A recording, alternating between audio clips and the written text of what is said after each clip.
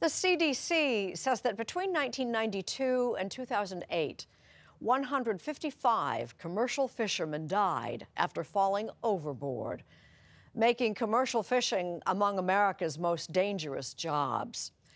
Our Sunday morning cover story is from Jim Axelrod. John Aldridge and Anthony Suzinski, best buddies since second grade, are co-owners of the Americana, a 44-foot fishing boat. For the last 14 years, they've pulled up lobsters and crabs from the sea floor off the coast of Montauk, Long Island. It's like, oh, we got food, we got fuel, the boat's running right, we're off on another adventure. But these two hardy lobstermen could have done with a little less adventure one July evening 4 years ago. 40 miles offshore at 2:30 in the morning, Anthony asleep below deck. John wanted to fill the tanks where they would soon store their catch.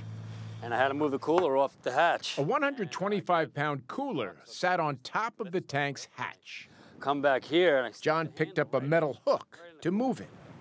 And I put it in the handle here, and I pulled it all my might. And when I did, it just snapped. And the momentum just pushed me right out the back of the boat.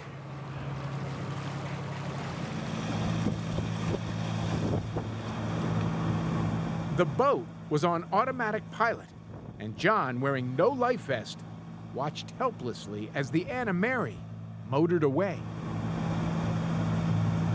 I could see the boat, but then I come down in the wave, and I couldn't see the boat, and then come up on the crest, and then you see it, and then it's gone.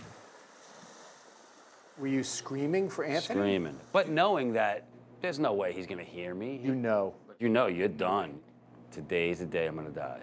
With his mind consumed by impending death, some instinctive part of John Aldridge stayed focused on life. What'd you do? I realized that my boots were very buoyant. They're just like a life preserver? Well, when I fell in the water, I was on my back and I was doing like this, you know, trying to stay afloat, and my legs came up to the surface. I just clicked. All right, that's a sign right there. I got my breath and I go, wow, maybe I should just empty the water out of the thing and push it back in the water with some air pocket in it and see what it does. And I did that and I tested and I go, wow. And I basically took it and put it under my arm. John, that is crazy fast thinking. You got to think quick or you die. Afloat in the moonlit water, John Aldridge turned his focus to the next pressing issue the ocean provided. And you're sitting there and you're spinning and you're trying to, is something coming around me? Or, you don't know, you're freaking out.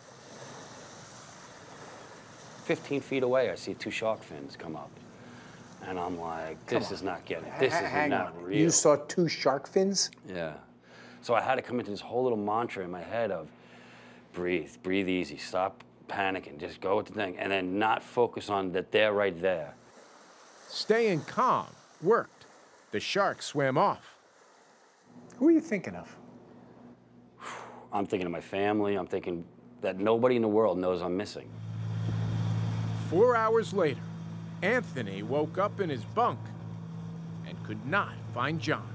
I was in disbelief, straight up disbelief. He can't be not here. U.S. Coast Guard, Anna Mary. He radioed the Coast Guard. Anna Mary, this is Coast Guard on 16, go ahead. I lost the crew member overboard.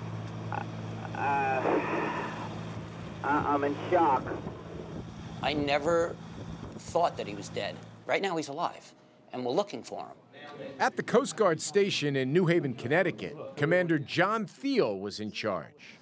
If I give you truth serum, you're not betting that you're going to find this guy. My fear is we're not going to find anything. Immediately, he put search and rescue protocols in place. We have all kinds of inputs that we put in there as far as how tall he is, whether he was wearing a flotation device or not, what the winds are doing, the currents. It just mathematically spits out anywhere from 5,000 to 10,000 computations. So each one of these dots could be John Aldridge. The computer produced a zone of probability where Aldridge would most likely be. It was roughly the size of Rhode Island. How could you possibly search an area the size of Rhode Island and find him? We train our people of what to look for. We talk about either a coconut or a basketball floating on the water, which is incredibly hard. On board the Anna Mary, a critical clue. Anthony found the busted-off cooler handle, helping the Coast Guard and a volunteer fleet of fishing boats narrow the search. Different fishing friends out on the ocean started calling me, asking me where I was. And he's talking to fishermen about, well, it doesn't make sense. We shouldn't have filled the tanks until the 40-fathom curve. When the Anna Mary reached a depth of 40 fathoms, or 240 feet, that was when John and Anthony would start filling those tanks. John was likely moving the cooler. Probably the handle broke. You've got that kind of detective work going on? I kept setting goals for myself. I said, I just gotta live till morning. I just gotta live till morning. Back in the water, the sun was coming up. After a little while, I come up on a swell and I see a buoy way in the distance. It was just what John needed, a shot of hope when his supply had nearly run out. Helicopters are going by to the west of me. And you're waving, you're yelling? All of it, but I know they're too far away to even see me. With those boots keeping him afloat, Aldridge made it to that buoy and hung on for his life. And I guess within about 40 minutes later, all of a sudden it's like, here comes this helicopter. Big, giant thing over the sky. And I start flailing my boots and splashing and waving and everything. And then all of a sudden that thing turns over the top of me, and then I know, oh my God, I'm saved. Unbelievable. You know, you can't believe, wow, I am gonna be saved. Coast Guard swimmer Bob Hovey was lowered into the water and helped John into the basket. 12 hours after he fell into the Atlantic Ocean, sure he was a dead man, John Aldridge was safe. The pilot put his visor back, looked back at me, and he goes, man, you got some will to live. And I said, I got a lot of people that love me to die like that. And he goes, man, you're one tough dude. You know, he goes, we don't find live people, we find bodies. After the rescue, John didn't see Bob Hovey again. Damn. Mr. Aldridge. Wow. Until we brought them together on the dock in Montauk. Good to see you, man. Good to see you. Wow. What do you remember about the moment of making contact with him in the water? His charisma. When I approached him in the water, I told him how long we had been looking for him. And that's when he said, holy cow, we've been looking for you for 9 hours today, you know? And I said, well, I've been looking for you for 12. Today, the Coast Guard uses the Aldridge rescue as a teaching tool. It's nice when it all goes right. It's nice when it works out. Kathy, how are you? Hi. John's sister Kathy was also there when we brought the two together. Thank you so much for saving my brother. You're very welcome.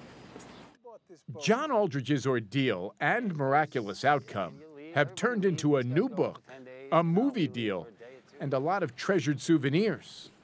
This is the actual handle that had snapped that Anthony found on the back deck of the boat. None more treasured than those boots. They saved your life. These are the ones that saved my life. Is there a lesson that people hearing your story should learn from what happened to you? Well, positive thinking saved my life. If I didn't have positive thinking in those boots, I would have never made it. Positive thinking and those boots. Yeah.